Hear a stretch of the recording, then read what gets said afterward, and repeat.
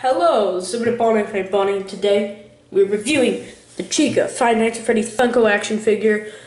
Now I'm very excited. Here is the packaging if you have not seen. I know this is Bonnie's, I've already thrown away all the others, but yeah, basically, I can't really show you it. So here it is. But you go watch my other like Freddy review and my Bonnie review. I go over detail on that. And I'm just kind of sick of going over it because I've already done it. So now we are going over Chica. So yes, first we're gonna go over camera. No, please do not do that. No, camera. No. No. Stop. No. No, camera. I swear. Stop. Stop it.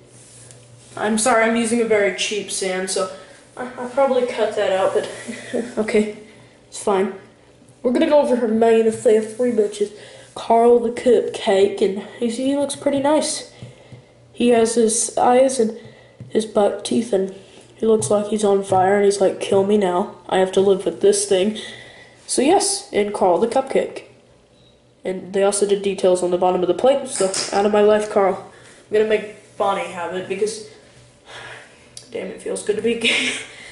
Okay, now we're gonna go over Chica's articulation. She can go 360 swivels, all the way around the arms, like so. Her legs pop off very easy. Her legs can kick out about like that far, and then her feet for some reason have toenails. I'm not sure if she has that in the game. Now to her eyes, I'm gonna start nitpicking. They're supposed to be purple, but she has hair and her bib and teeth and her jaw does not move. And let's eat bib. So yeah, that's basically the Chica action figure. Here's the backside of Chica.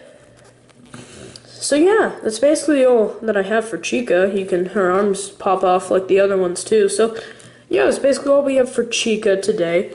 So yes, like I said. Yeah, but anyways, thank you very much for watching. Subscribe today to become a Sammy Salamander. And bye. And overall, I think these are great figures, so bye.